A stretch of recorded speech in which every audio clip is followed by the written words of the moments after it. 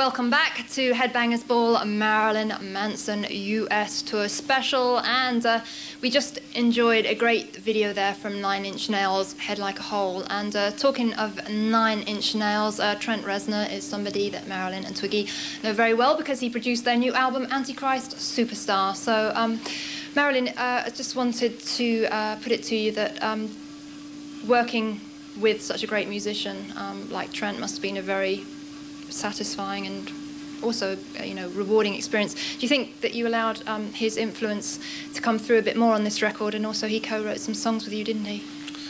Yeah, we approached this one more open-minded. We had a lot of songs that were written on the road, Twiggy and I, and we wanted an outside opinion. And our guitar player left at the beginning of making this record, so Trent plays guitar too, so every now and then if he had an idea, so it came in. We were, in the past, the songs were songs that we'd been playing live, so they were kind of set in stone. Right. But this album, we wanted to approach kind of like the White Album by the Beatles, and just anything goes. So, right. So yeah, it no worked limits. out good. Yeah, it worked out good. Yeah, absolutely. And actually, you just mentioned you had to get a new guitarist. That was Zim Zum. So how come Zim Zum didn't get a celebrity and serial killer name?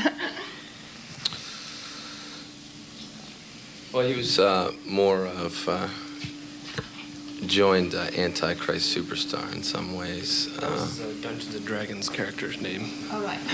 And we just transferred it over to the band.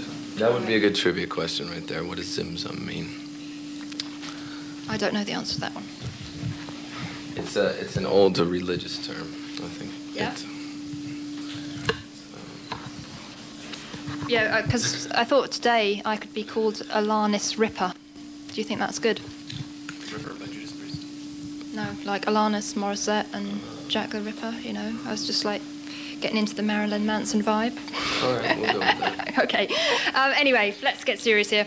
Now, the lyrics on the album would suggest that you're perhaps you have a negative outlook, you're very angry. Where does that anger come from? Did you feel like an outcast when you were growing up? Well, I've always felt on the outside looking in, but it's easiest to express all of your emotions, whether it's anger or love or anything in between, in what you do. So, I mean, I don't think everything that I do is angry, but, that's definitely where I put my anger. Right. So anybody with any bit of intelligence has got to be pissed off, because if they see how things are in the world, they're not going to be happy with it. Absolutely. Yeah, so.